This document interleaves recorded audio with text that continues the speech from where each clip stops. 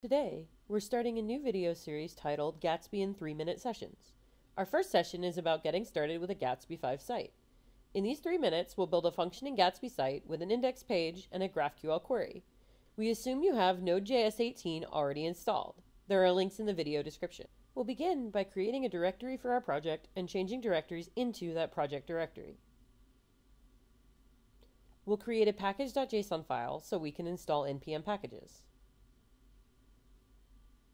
The npm packages we want to install are React and React DOM and Gatsby, all at latest, with the option Legacy Peer Deps.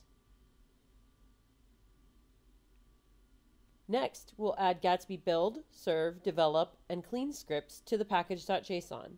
This will allow us to call them through npm. Next, we'll create a page with a GraphQL query.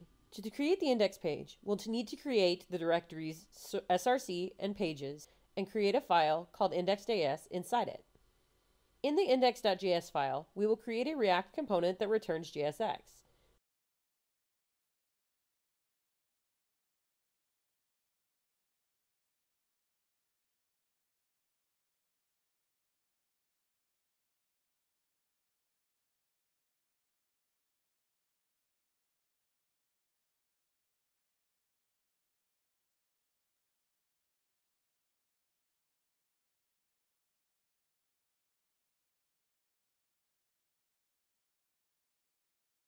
We will also write a GraphQL query that will show the build time of the site on the index page.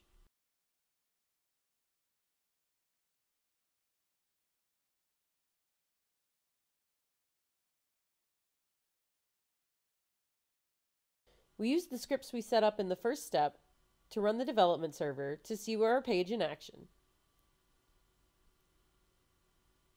In the video description, you'll find links to documentation in each of the tools and APIs that we use, as well as links to future videos in this series. In the next video, we'll take a look at adding a layout and using the Slice API.